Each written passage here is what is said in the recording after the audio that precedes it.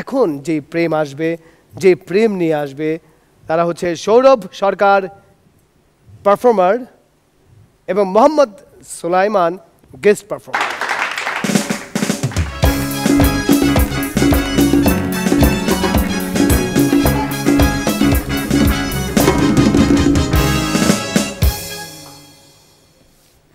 আমি যখন জন্ম নিলাম আমার মায়ের 2 ব্যাগ রক্ত লাগছিল।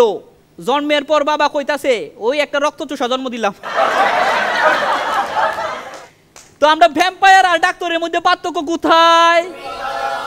একজন রক্ত নিয়ে মানুষ বাঁচায় আর আমরা রক্ত নিয়ে মানুষ মারি। সবাই আমার পর, কেউ আমার আপন না। এই যে রাবার ব্যান্ড ভাই, আমার এন্ট্রির জন্য একটা মিউজিক বাজান। এই তো ঠিক।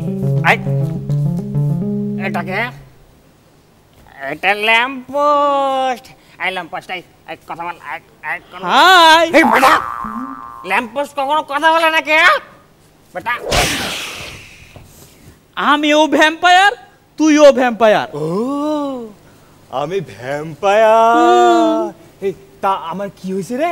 কি হয়েছে তা কইতারি না, গেলে রক্তপান বিরোধীতে আসলি মাতাল হইয়া। ঘটনাটা বলতাম। মনে পড়ছে আমি ভুল করে এক মাতালের রক্ত খায় বলাইছিলাম। তো মাতালের রক্ত খাইছো সেটা তুই বুঝলি কেমনে? আরে সে যাওয়ার সময় আর মাতলামি করে নাই। আচ্ছা দোস্ত, মাতালের রক্ত খাইতে মনে তিতা তিতা লাগছিল। খুব তিতা। এই তুই বুঝলি কেমনে? আমি একদিন এক লোকের রক্ত খাইছিলাম, রক্ত মিষ্টি মিষ্টি লাগছিল। এই মিষ্টি লাগলো কেন? লোকটার মনে ডায়াবেটিস আছিল। তা দোস্ত তোর এই অবস্থা কিসের জন্য? এই অবস্থার একটা কাহিনী আছে দোস্ত। কস কি? শোন, আমি রাস্তাতে যাইতেছিলাম, একটা লোক টুসটুসে রক্তওয়ালা আর রক্ত খামু। এরকম সময় পাশে দেখি কি এক মানুষের রক্ত খাইতেছে। মানুষের রক্ত খাইতেছে? পরে কাছে যায় বুঝলাম যার রক্ত খাইতেছে সে হলো সাধারণ মানুষ, আর যে রক্ত খাইতেছে সেটা হলো দুর্নীতিবাজ। আমি গপ করে দুর্নীতিবাজের রক্ত খাওয়া শুরু করে দিলাম। খুব ভালো করছো। না, ভালো করি নাই। দুর্নীতিবাজের রক্ত খাওয়ার সাথে সাথে আমার বমি আসা শুরু করে দিছে। ভূমি আসা শুরু করে দিল কেন? আরে দুর্নীতিবাজের রক্ত মনে হয় খারাপ আছিল। এই থেকে কিন্তু আমরা একটা জিনিস বুঝলাম, কি দুর্নীতি করা জিনিস সহজে হজম হয় না। তো দোস্ত, তোর এখানে NaCl লেখা কিসের জন্য রে? এইটার আর একটা কাহিনী আছে। কস কি? আমি ডাক্তারের কাছে গেলাম, ডাক্তারকে বললাম ডাক্তার সাহেব আমার রক্তের গ্রুপটা টেস্ট করেন। ডাক্তার দেখা করলো আপনার রক্তে তো সব ধরনের গ্রুপই আছে। কস কি? তারপর ডাক্তারের তো তার ছিঁড়ে গেল, সে আমার রক্ত নিয়ে মুখের ভিতর দিল, দিয়ে করলো আপনার রক্ত তো লবণাক্ত, সাথে সাথে লবণের সিম্বল লাগাই দিল। কসকি তাহলে তো বিরাট সুবিধা, তুই সব ধরনের রক্ত খাইতে পারবি। সব ধরনের রক্ত খাইতে পারলেও ডায়াবেটিসের রক্ত খাইতে পারবো না। কেন ডায়াবেটিস রক্ত খাইতে পারবি না কেন? ডায়াবেটিস রক্তের মিষ্টি আর আমার লবণ মিশার স্যালাইন হয়ে যাবো। তাহলে তো আরো ভালো হয়ে যাবে, তোর শরীরে কোনোদিন পানি শূন্যতা দেখা দিবে না। পানি শূন্যতা দেখা না দিল রক্ত শূন্যতা তো দেখা দিবে। এই দোস্ত, তোর গায়ে এবি নেগেটিভ এইটা কেন? আরে সে তো এক বিরাট কাহিনী। আমি ডাক্তারের কাছে গেলাম রক্ত টেস্ট করার জন্য। ডাক্তার সিরিঞ্জ দিয়ে আমার ভিতর থেকে রক্ত নিয়ে একটা টেবিলের উপর রাখার পর গেছে টেস্টি টিউব আনার জন্য, আইনে দেখে রক্ত নাই। কেন রক্ত নাই কেন? আমি খাইয়া ফেলাইছি। তা তুই নিজের রক্ত নিজেই খাওয়া ফেলাইছিস? হ্যাঁ, নিজের রক্ত নিজে ফেলাইছি। এটা আমাদের জেনেটিক প্রবলেম, রক্ত দেখলেই হুশ থাকে না। তাই বলে তুই নিজের রক্ত নিজেই খাবি? হ্যাঁ, ঢোল যদি পিটাইতে হয় নিজের ঢোল পিটান, আর রক্ত যদি খাইতে হয় নিজের রক্ত খান। দোস্ত ছন্দটা কিরকম হইছে? এই ব্যাপক জঘন্য।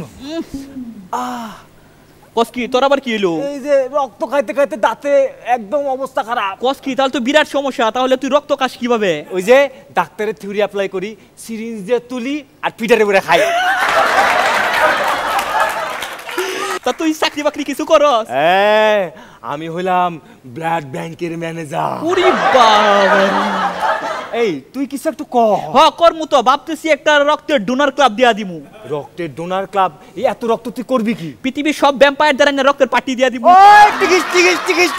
এই দোস্ত, কিন্তু এত রক্ত তুই রাখবি কোন জায়গায়? কেন, ফ্রিজের ভিতরে রাখুম, তারপর রক্তটা ঠান্ডা হবে, সবাই রক্তের কোল্ড ড্রিঙ্কস খাওয়াই দিমু। জস, এই দোস্ত আমি তোকে আরেকটা বুদ্ধি দেই, তুই রক্তটা ডিপ ফ্রিজ রাখবি, রাখার পর ওটা বের করবি, রক্ত জমাট বেঁধে থাকবে, ওর গা থেকে পানি সুয়া সুয়া পড়বে, সেই পানি বিক্রি করে তুই টাকা উপার্জন করে মানুষকে কি বলবি জানিস? কি বলবো? আমি রক্ত পানি করে টাকা উপার্জন করি।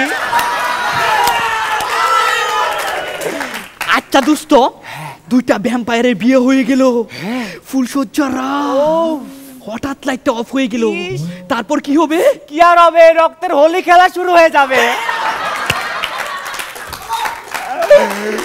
শোন দোস্ত, আগামী 14ই জুন বিশ্ব রক্তদান দিবস। ওই দিন বিশ্বের সব ভ্যাম্পায়ারদের পূর্ণ মিলনী অনুষ্ঠানের আয়োজন করব। আয়োজন করলে ঠিক আছে, কিন্তু ওরা কি সবাই আসবে? আসবো না মানে, আমরা তো সবার রক্তের সম্পর্ক। ঠিক, আমরা রক্ত খাই দেখি আমাদের রক্তের সম্পর্ক। কিন্তু দোস্ত, আমাদের কিন্তু একটা স্লোগান হইতে হবে, যে রক্ত দিন জীবন বাঁচান, ব্র্যাকেটে ভ্যাম্পায়ারদের। তো দোস্ত, মানুষ কিন্তু হেভি হেল্পফুল, তাই নাকি? হ্যাঁ, কিন্তু খুব ভয় পায়। কেন কেন? আরে সেদিন গিয়ে এক লোকের কাছে এক ব্যাগ রক্ত চাইলাম, লোকটা তো সাথে সাথে রক্ত দিয়া দিল। আমি অবাক হয়ে কইলাম, রক্ত দিয়া দিলেন? লোকটা কইতাছে, 3 মাস পর পর রক্ত দিলে শরীরে স্ট্রোক হওয়ার ভয় থাকে না। হ্যাঁ, তারপর তো লোকটার সামনে আমি ঢক ঢক করে রক্ত খায়া লাইলাম, তারপরে এই দৃশ্য দিকে লোকটা স্ট্রোক করে মরে গেল। দোস্ত শোন, নাটক অনেক হয়েছে, আসল কথায় আসি। আমরা আসলে ব্লাড ডোনার ক্লাব থেকে ক্যাম্পেইনে এসেছি। মশা কিংবা ভ্যাম্পায়ারদের রক্তদান আর নয়, মানুষকে রক্তদান করুন। মানুষের রক্তে মানুষ বাঁচবে, মানবতা দীর্ঘজীবী হবে। বাহ বাহ,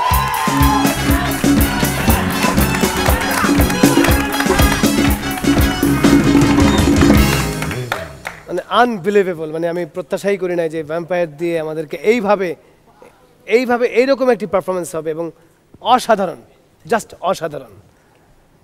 মাঝার ভাই, এটা তো অস্বাভাবিক একটা গল্প এবং অস্বাভাবিক একটা কাহিনীর ভেতর দিয়ে জীবনের কথা বলা, সত্য কথাগুলো নিরেট একেবারে মজবুত করে বলা, যে কত শক্তিশালী মানে মিডিয়া, মানে ওরা যে ভ্যাম্পায়ারের ব্যাপারটাকে ব্যবহার করে, যে এই রক্ত চোষার যে ব্যাপারটা, মানুষের ক্ষতি করছে, দুর্নীতিবাজরা কিভাবে রক্ত চুষছে মানুষের, এই যে রক্তের বন্ধনটাকে সে ভ্যাম্পায়ারের মাধ্যমে এরা দুজন তুলে ধরে, এরা সমাজকে, আমাদেরকে নতুন যাত্রার পথ দেখিয়ে দিল। এটা আমার মনে হয় যে এই ধরনের পারফরমেন্স আমার মনে হয় মিডিয়াগুলোতে আসা দরকার, এবং এতে করে সচেতনতা বৃদ্ধির জন্য মানুষ যাতে মানুষের রক্ত চুষে না খায়, ওরা সেটা প্রমাণ করে। ধন্যবাদ। নিপুণ, খুবই ভালো ছিল। মানে লাস্টে যে আসলে একদম ভ্যাম্পায়ার থেকে ওরকম হঠাৎ করে যে আমরা আসলে ব্লাড ব্যাংক থেকে একটা ক্যাম্পিং করছি, এটা হবে আসলে গল্পটা দেখে বুঝতেই পারিনি। তাই স্ক্রিপ্ট এবং দুজনের পারফরমেন্স, সৌরভ তোমার পারফরমেন্স খুব ভালো ছিল। জুয়েল ভাই, সৌরভ তো সবসময় ভালো করে, এটা আবার নতুন বলার কি আছে।